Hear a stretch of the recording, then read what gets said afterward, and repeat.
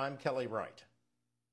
I'm Nayyera. We begin this hour with a look at the devastation in 6 states after deadly tornadoes ripped through communities during the night. Arkansas, Illinois, Kentucky, Mississippi, Missouri, and Tennessee were all impacted by this weather system. In Kentucky, one tornado stayed on the ground for more than 200 miles. That's where we find the greatest damage and death. Take a look at the damage from a bird's eye view. Entire communities leveled.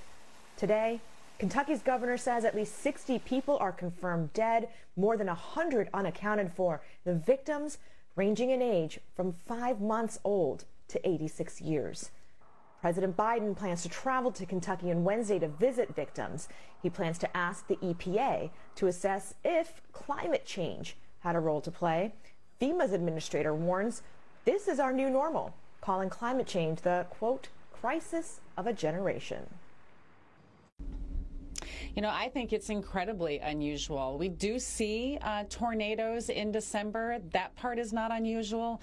But at this magnitude, I don't think we've ever seen one this late in the year, but it's also historic. Even the severity and the amount of time this tornado or these tornadoes spent on the ground is unprecedented.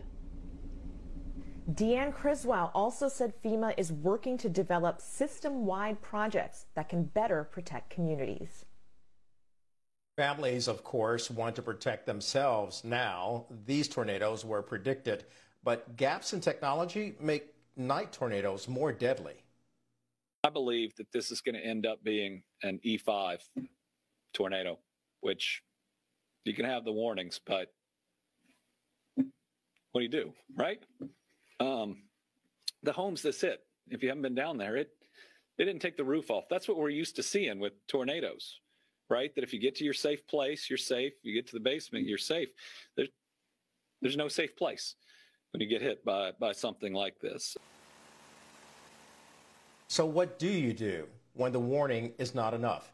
Dr. Marshall Shepard, a leading international expert in weather and climate, says checking for severe weather alerts must be the new normal for families before they head to bed. He writes, families should brush their teeth and check for tornadoes. It could be the difference between life and death. He joins us live now to discuss it. Dr. Marshall, welcome to the World Tonight. Let's first talk about this historic nature of the tornado. You wrote that the 3 worst scenarios played out here. Explain what those scenarios are, please. Yeah, it was a worst case scenario from the standpoint that they were nighttime tornadoes. We certainly know that nighttime tornadoes can be devastating because people aren't really thinking about these things as they go to bed. They just go to bed and, you know, hope for the best. The other thing that was really of worst case scenario magnitude, it was a long track tornado on the ground, affecting 4 states. We're calling it a quad state tornado. And then thirdly, just the time of year. I think there's a perception that we don't have tornadoes in December or that we can't have this type of weather at this type of the year. And we can. It's rare, but it does happen. So all of those things conspired for this disaster. As we move closer to March, right, much of the South could end up being under the threat of spring tornadoes. So how is climate change affecting the severity of tornadoes and what this means for the future? Well, you know, there's a lot of misinformation flying around about the climate change tornado link. I'm a climate scientist, so let me be clear. Climate change is real, and it is impacting several aspects of extreme weather, from hurricanes to floods to drought and heat waves. The connection is a little less clear with tornadoes.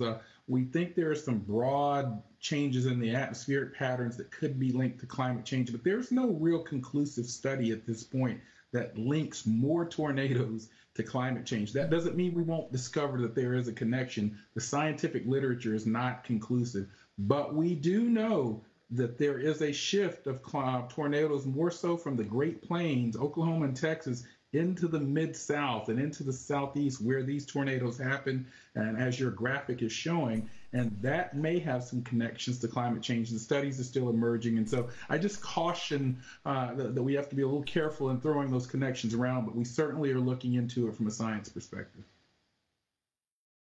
Yeah, it makes sense, Dr. Shepard. Let's call your attention to the devastation this storm has caused. The governor stating that he will likely, he's assuming, but he's believing that it was an F5. And when you look at the destruction, it was just like blowing bricks apart. And here's a statement from him earlier today, Governor Andy Beshear. Let's listen. It's hard. We've had a pandemic. The last 2 years, we've had a historic ice storm. We had flooding that had some of our eastern Kentucky towns underwater, and now we have this. We'll push through all of it because we don't have a choice, and we're strong enough to do it. So, Doctor, you can see that he's actually trying to keep it together. What aspect of this storm in trying to bring people together to deal with the aftermath, how difficult will that be? It's going to be tough because this is an area, as we see more tornadoes in the South and in the Mid-South, it's already a region that's more vulnerable. It has socioeconomically vulnerable populations, more marginalized populations, poor, African-American, Hispanic, has structures and facilities that aren't built to withstand EF4 and EF5 tornadoes. And so this is a reality that we do have to face as we are seeing that shift of tornadoes into the South. And for the audience that may be watching VNC, a lot of African-American and Black people live in the South, and we're seeing more activity. So I encourage us all to ramp up our knowledge and our response and our awareness of severe weather, not just in the spring, but at any time of the year.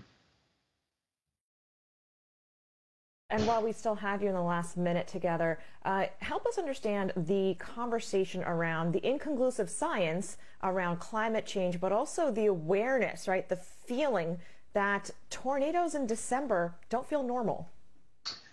Yeah, so climate change, the science is very conclusive in many areas, just not related to tornadoes. There's still some uncertainty of whether we're seeing more tornadoes. In fact, one of the reasons we're seeing more tornadoes is that we just have Doppler radar, so we are observing more of them that were missed in the 60s and 70s.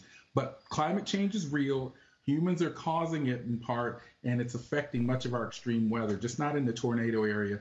And so that's where we have to really focus on this. We've had tornadoes in December before. This is not a first of its kind of event. It is a rare event, but I'll mention this. There's no tornado season like we have a hurricane season. You could get a tornado at any month of the year.